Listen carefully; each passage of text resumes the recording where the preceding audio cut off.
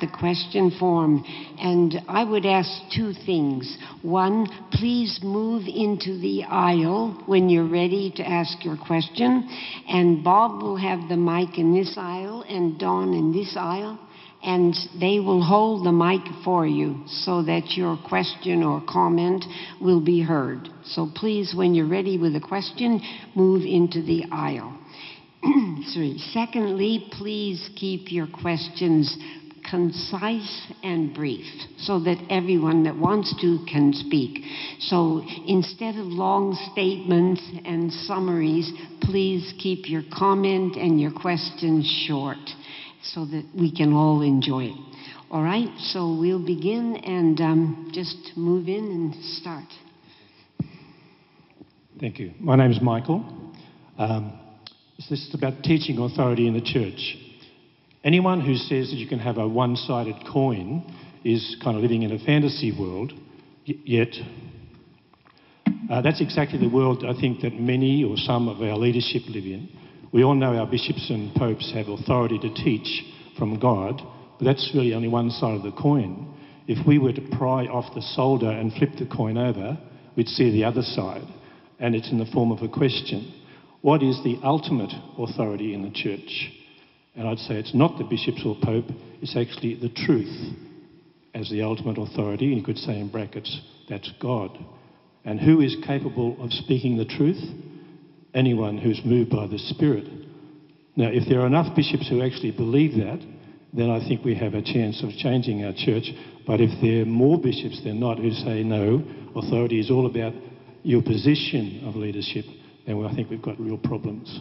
So could you comment on that, please? Well, look, I think you've described the situation very well. I mean, Catholicism structurally is a hierarchical tradition. There's just no getting around that.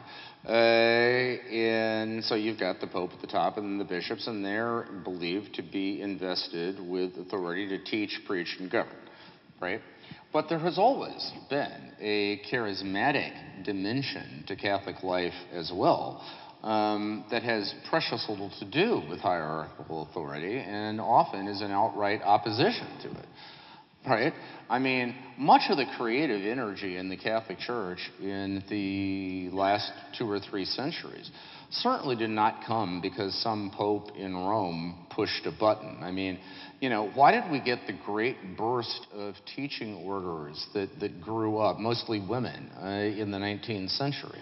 Okay, because there was a perception that the realities of industrialization were making old models of education obsolete. There was a need to invent some new apostolic model to respond to it.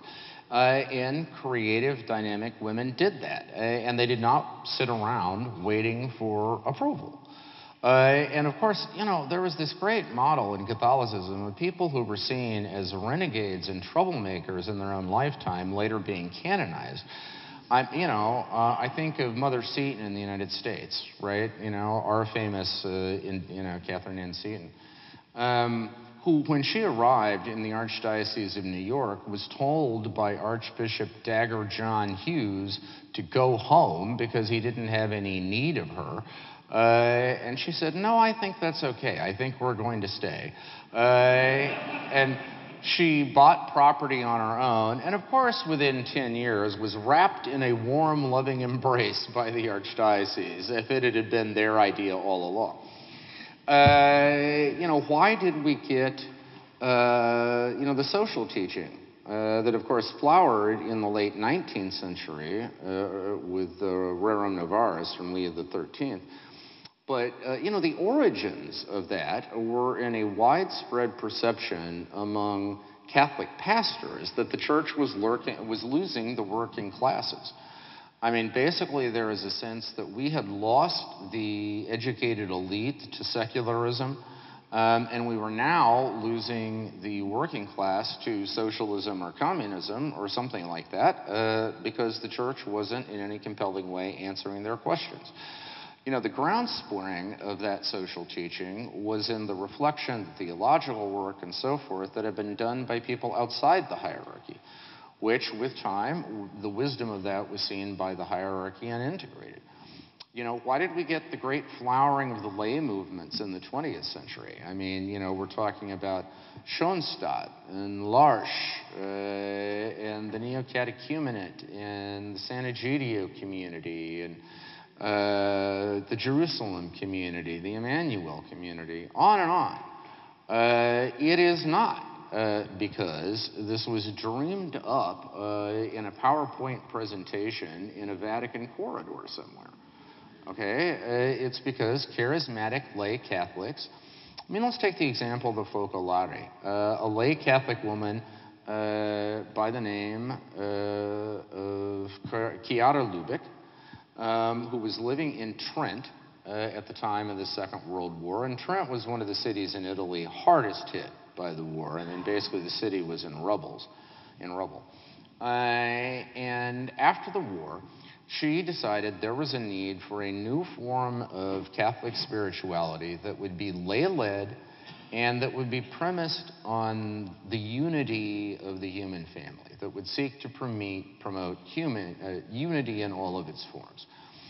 They quickly became experts in ecumenical and interfaith dialogue, for instance. To this day, they have one of the most long-standing and successful Christian-Muslim dialogues in the world. They became engaged in conflict resolution and any number of other issues. You could say the same thing about the community of San Egidio, which just does marvelous work on so many fronts, including these days care for migrants and refugees. When Pope Francis went to the Greek island of Lesbos and brought back 12 Syrian refugees with him,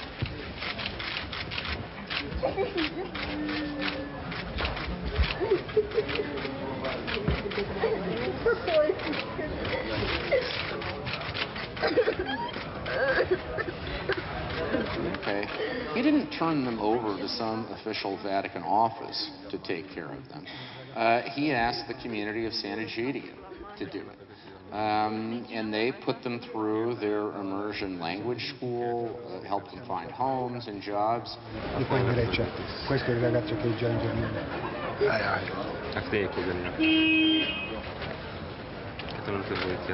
Voglio un suo amico.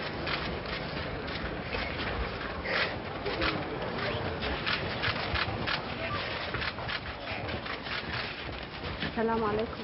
السلام عليكم. بابا أنا لحالي هون مع طفلتين. Sono sola con due ragazzi. وأنا مريضة جدا. عندي مرض روماتيزم. Molto malato. بضرب على عيوني، إجري بتضرب على عيوني. وزوجي في ألمانيا. فأنا هربت من الظلم. Il marito è in Germania. أنا أرجو من حضرتك المساعدة. Per favore, aiutaci. Thank you very much. I just had the occasion to interview several of them the other day. They are flourishing in Italy now. It would astonish you how much their kids are Italian natives. I mean, it's just hilarious. Like, they speak perfect street Italian, and they know exactly which squadra di calcio, which soccer team they cheer for, stuff like that. And again, this is not because the Vatican wanted there to be lay movements. Actually, at the beginning, there was tremendous opposition, right? And there were various efforts to squelch these things and rein them in and deny them permission and all sorts of other things. And, here we are 50, 60, 70 years later, and once again, they have become, part of officialdom in a sense, right? I mean, the Pope every year does a big shindig for the lay movements in St. Peter's Square on the Feast of Pentecost. Nothing happens these days at the Vatican without the lay movements one way or another being involved in it. And the point is, all of this was an example of the charismatic dimension of the church. Okay? Seeing a need, inventing models to respond to it, and then over time, trying to make its peace with officialdom, right? And to me, that's how this works, okay? I mean, as a friend of mine, Father Robert Taft, probably the Catholic Church's single greatest expert on Eastern liturgy. Taft had a saying about life in the Catholic Church, which was, if you want to swim in the Catholic pool, Sooner or later, you're going to have to make your peace with the lifeguard. Meaning, you can't pretend the bishops are going away, okay? Episcopal leadership, hierarchical governance is part of the DNA of Catholicism. Effective charismatic leadership doesn't spurn that on principle. Effective charismatic leadership accepts it on principle, but pushes that leadership relentlessly to make space for what these charismatic groups are seeing and doing. So you are first of all, let me affirm the premise of your question. You are quite right. The ultimate authority in the Catholic Church is not the Pope. The ultimate authority in the Catholic Church is God as revealed in his Son, Jesus Christ. Okay? And the Pope, just like everyone else in the Church, is answerable to that deposit, right? However, on the other hand, that doesn't make popes and bishops irrelevant. At the end of the day, somebody's got to make decisions. And I've been covering the Catholic Church, man and boy, for 20 years. Most days, I get down on my knees and thank a loving God that person who has to make decisions is not me. Two very quick questions. Michael Sean Winters in National Catholic Reporter last week after the Vigano affair suggested that EWTN and similar friends would lead a schism in the church. My two questions are this. What do you think the prospects are of a serious schism opening up in the church? And the second question, what do you think of the prospects of the church becoming a third world church? Well, the second one is easier to answer than the first. We have become a third world church. I mean, welcome to the reality of the 21st century, ladies and gentlemen. As I said earlier, 2/3 of our people today live outside the West. By 2050, that share is going to be 3/4. 3 out of every 4 Catholic men, women, and children alive are going to live outside the Western Hemisphere. They're going to be living in Africa and in Latin America and in Asia. And we have to come to terms with the reality that Western experiences, Western outlooks, Western priorities aren't necessarily the priorities of the rest of the church. They just aren't.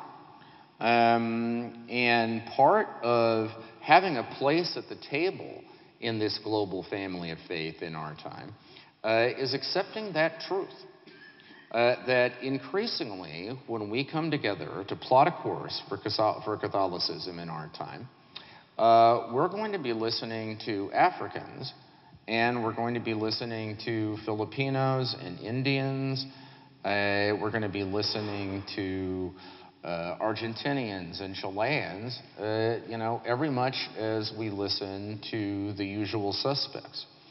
In other words, there are only 2 ways to think about the Catholic Church in the 21st century. You either think globally or you think dysfunctionally. Okay? Those are the only 2 options on the menu. Okay? And let me tell you, that's going to be a little bit of a shock to the system for us. Okay? In general, we tend to speak very confidently about what laity want in our churches. In general, that often aligns with what you roughly might call a progressive Vatican II vision of church. Not necessarily the vision of the rest of the Catholic world, at least on some points. And it's also not necessarily the vision of the younger generation that's coming up through the ranks of the church, even within the West today. So, we're going to have to accept increasingly that being part of this family means we don't always get our own way. That solutions that are going to seem obvious to us, no-brainer stuff, aren't necessarily going to be obvious when refracted through the experience of the rest of the world. I mean, let me give you one classic example, okay? I know right here in Australia that because of the Royal Commission and the bishop's response to it, the issue of mandatory reporting of child abuse is very much in the air. And where the rubber hits the road in that debate right now is the seal of the confessional, right? Whether the seal should or should not be eroded in order to make it clear that if a priest learns of child abuse in the confessional, that even there he is required to report it. Now, I know there are mixed views on that in Australia, but let me tell you how this idea of mandatory reporting plays in some other parts of the world. Okay? Let me give you the example of India. Okay? Catholics are about 1.2% of the population in India. Now, of course, given that the population is about 120 billion, that's still a significant amount of people. Christians generally are about 2.3%. The Indian bishops have resisted a mandatory reporting policy for child abuse, and here's why. There are significant sections of the country right now that are politically under the control of the BJP, which is the political arm of the militant nationalist Hindu movement in India, that is explicitly hostile to the Catholic Church. Generally speaking, the police and judiciary there are entirely under the control of the political establishment. There are documented cases. I mean, you can find a couple of these on YouTube. I'll give you one story. There was a Christian Brothers school in Kerala, and it owned some land that was where a Hindu group wanted to put up a new temple, okay? And they wanted to take this land. They wanted to buy it for the temple. But the Christian Brothers school refused to sell. So what happened next, unfortunately, the priest in question had the presence of mind to turn on his phone and to record this. The Christian brother who was in charge was brought in before the local magistrate and told that if they didn't sell land for this temple at a steep discount, by the way, then he was going to be charged with the rape of a young girl, and he would be prosecuted to the full extent of the law. Okay? My point is that there are parts of the world where the police are out to get you. Okay? I mean, in Australia, you can take for granted generally speaking, the integrity, the honesty, the fairness of the police and the judicial system. And in this environment, of course, a mandatory reporting policy makes all the sense in the world. But if you wonder why the Vatican or a pope has not imposed this globally, okay, that's part of the reason why. And thinking through issues in the church, my point is, involves the discipline of anticipating how they're going to play, not just here, but elsewhere. Short answer, we already are a developing church, and that was a Reader's Digest version of what it means. The other part of your question, sir, help me. Schism. Schism, right. Michael Sean Winters' comment. So the question is it realistic to expect that we might have a schism in the Catholic Church? Look, the de facto answer to your question is we already do. Okay? I mean, you look around, okay? I would submit to you that sociologically, what we have, again, in the Western world, and above all in its most concentrated form in the United States, okay? Because we are the mothership of polarization, folks. What we have in the West is there is no such thing called Catholicism. I would submit that we have multiple Catholicisms, okay? There is a progressive, sort of Vatican II-oriented version of Catholicism that tends to have its own meetings and listen to its own heroes and read its own websites and so on. There is a sort of avant-garde peace and justice social change form of Catholicism. Same thing is true. Has its own meeting circuit, has its own superstars, has its own journals and stuff like that. There would be a liturgical traditionalist form of Catholicism. Once again, has its own meetings, blah, blah, blah, moves in its own circles. There would be a neocon political form of Catholicism. There would be a culture warrior version of Catholicism, and on and on. Okay? Now, look, I mean, the problem is not in principle that we have all of that. No, I mean, diversity is a remarkably healthy thing.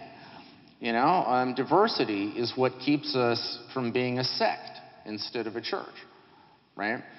But the problem, and this is too often the case, comes when those different camps stop seeing themselves as members of a common family and start seeing one another as ideological and theological enemies.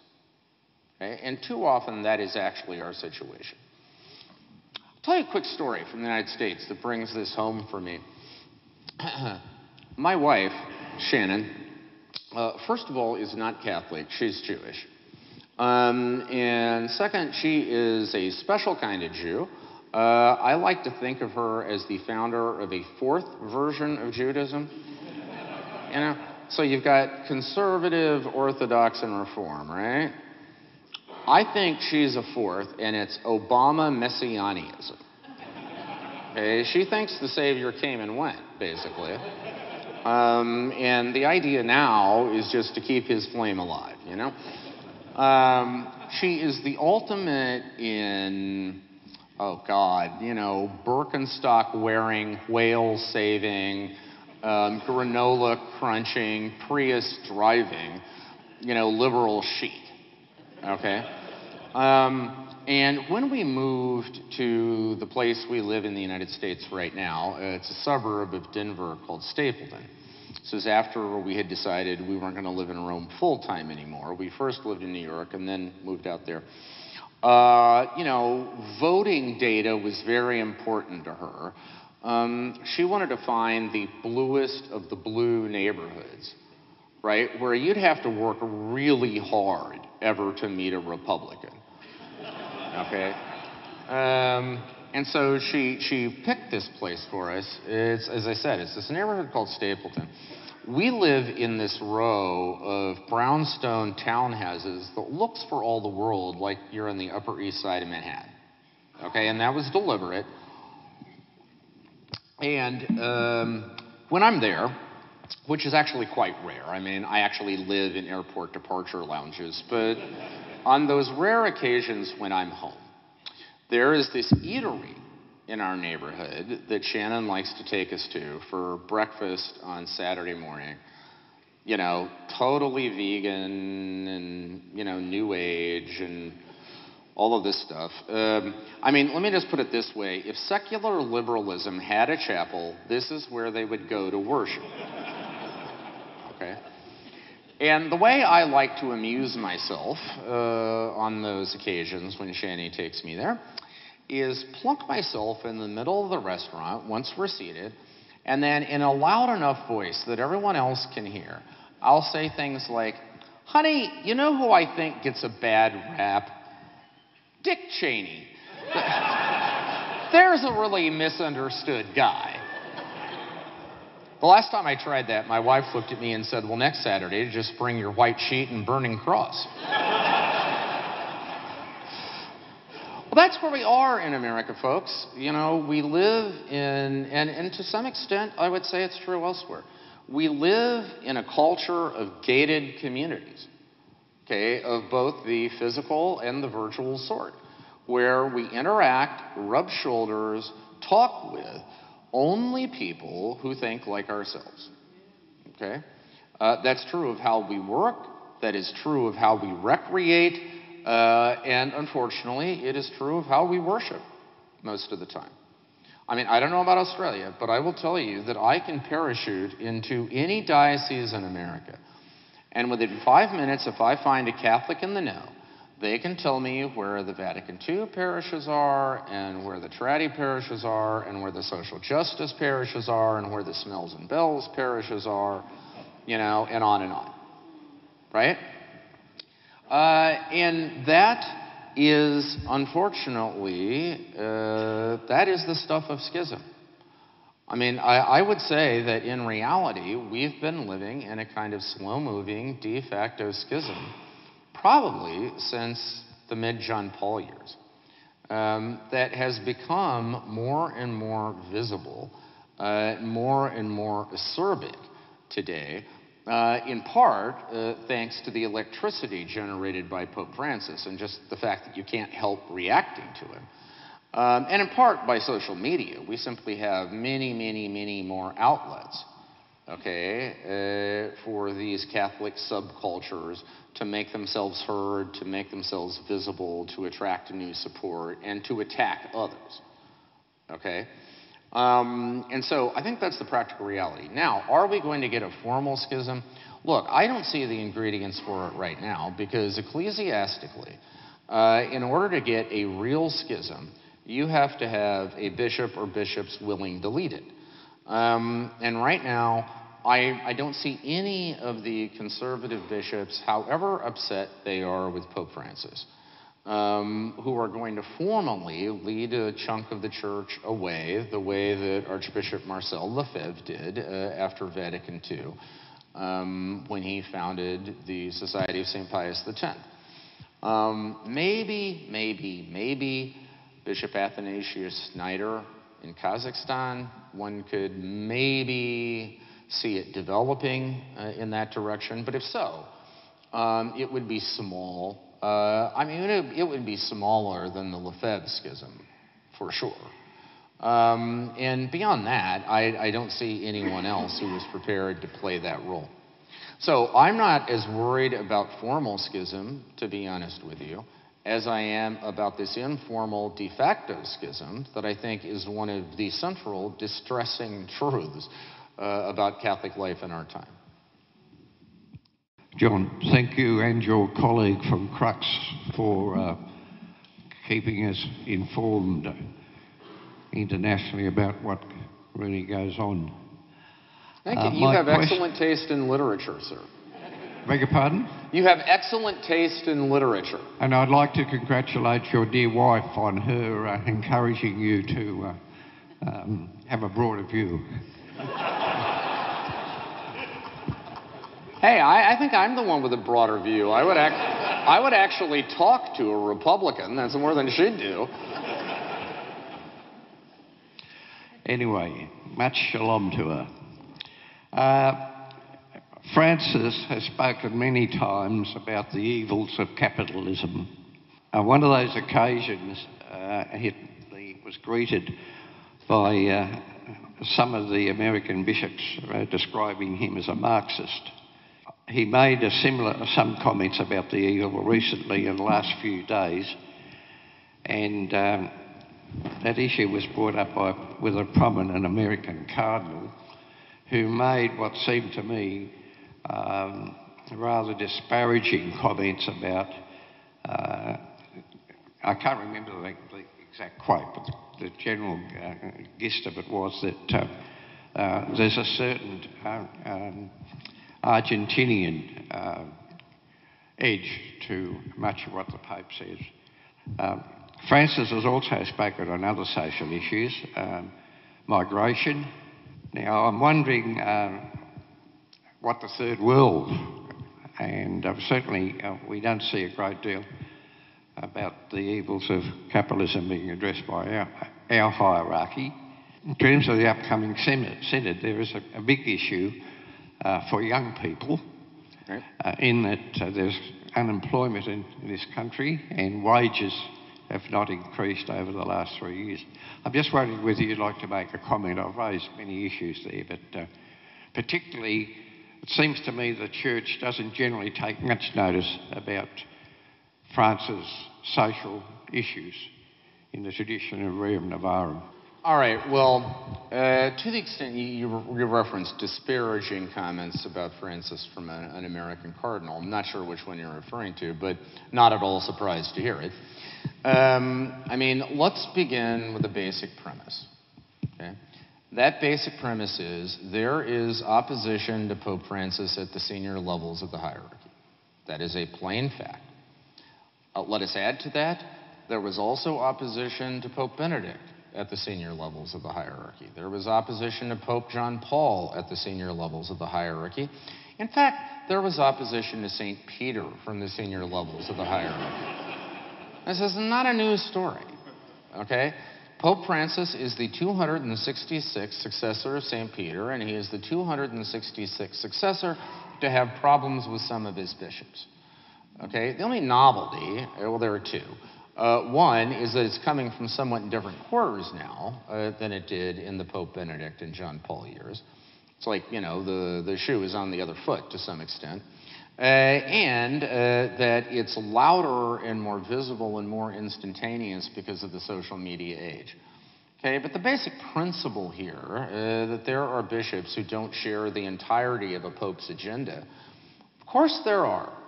I mean, there are 5,300 Catholic bishops in the world, ladies and gentlemen. The idea that they're all going to be marching in lockstep is fantasy.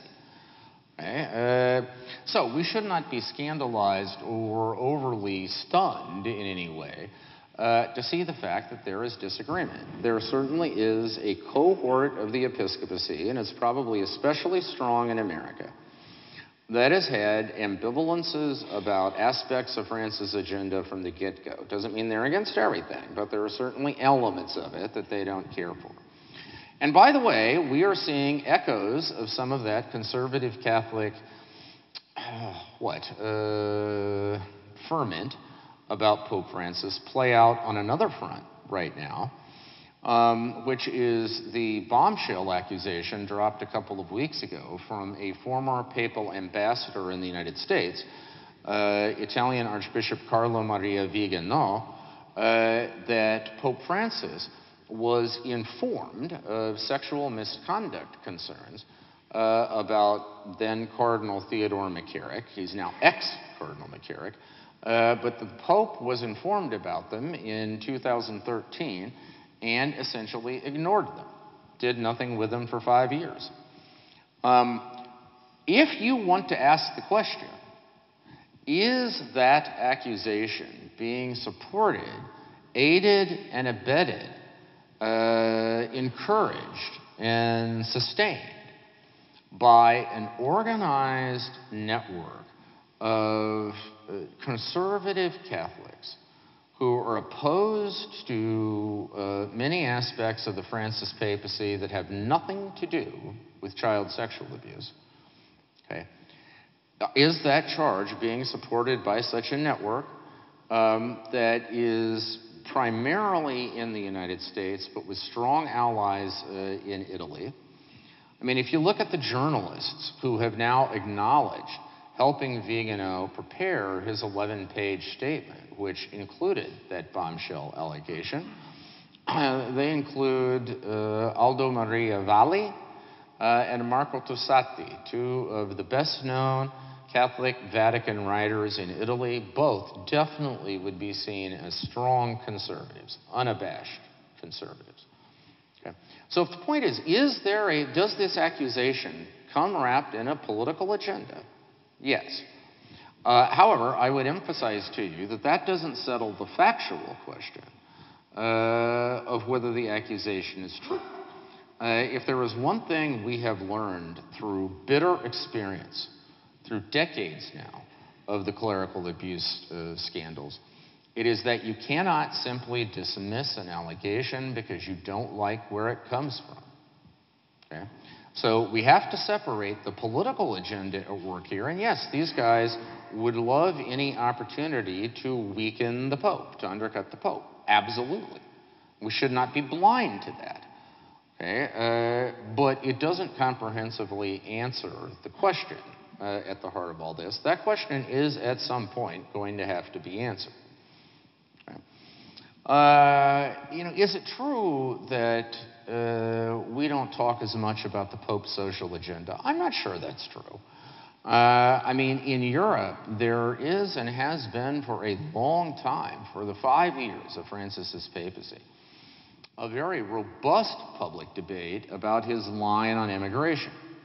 And as you may know, he's had some difficulty selling that line to Catholic countries in Europe. I mean, Poland and Hungary are now governed by coalitions that are hostile to immigration.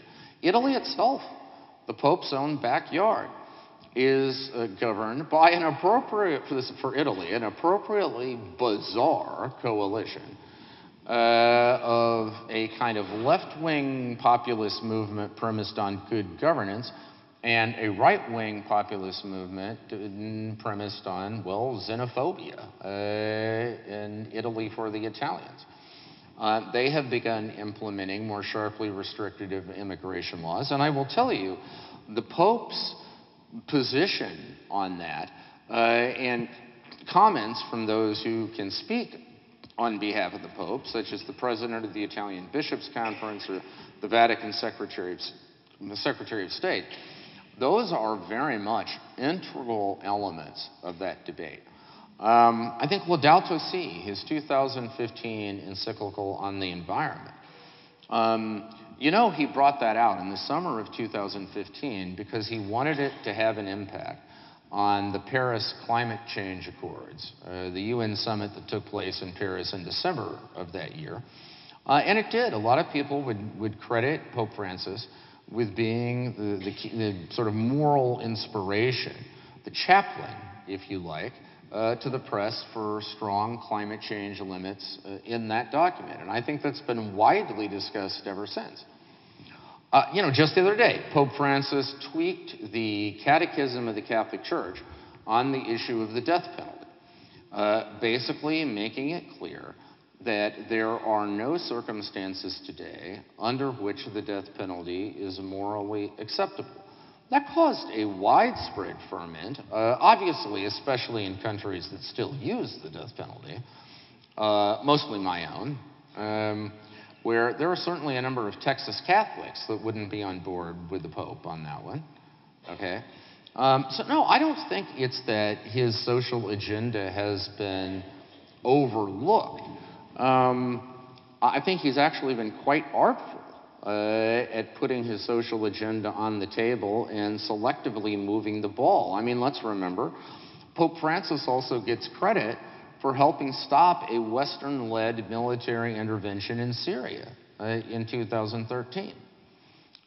We know that the United States and the UK and France were ready to expand their presence, their boots on the ground in Syria to try to bring down Assad after an alleged chemical weapons attack then. And it was the Pope who appealed to the G7 that ultimately averted that conflict. I mean, he was credited by Vladimir Putin and Barack Obama alike with having had that effect. We also know that in 2015, Pope Francis was instrumental in paving the way for the ending of Cold War tensions between the United States and Cuba. Again, both President Obama and President Raul Castro credited the Pope with having created a context, in a way, through letters he had written that made reconciliation possible. So I don't think it's that the Pope's social witness has been ineffective. But if the point is that that social witness is not shared by everyone, both at the top and the bottom of the church, you know, my answer is, of course that's the case. I'm sort of tempted to say, welcome to Roman Catholicism. Okay? Here's the thing, folks. John Paul's papacy went on an awfully long time. He was Pope almost 27 years. And at the end of that papacy, he would have given you a laundry list of unfinished business. You know, things he wanted to accomplish that he never got done. And if you were to ask, was the Catholic Church in 2005, in every respect, a perfect reflection of John Paul's vision? No, not at all. And the same thing could be said of Pope Benedict. I mean, the proof of which is they didn't exactly elect a clone of Pope Benedict after him, did they? Okay? And so Pope Francis, the longer he goes on, the more opportunity he is going to have to appoint senior leadership who share his vision and who can embody it and make it real in their local environments. There will, of course, therefore, be a consequent culture change in the church, but never expect it to be complete, never expect it to be comprehensive, because the thing of it is, ladies and gentlemen, The Roman Catholic Church is simply too big, too complicated, too riotously cacophonous to ever move in only one direction at a time. And frankly, thank God for it, because that's what makes it so damn interesting. Okay. Thank you, and God bless.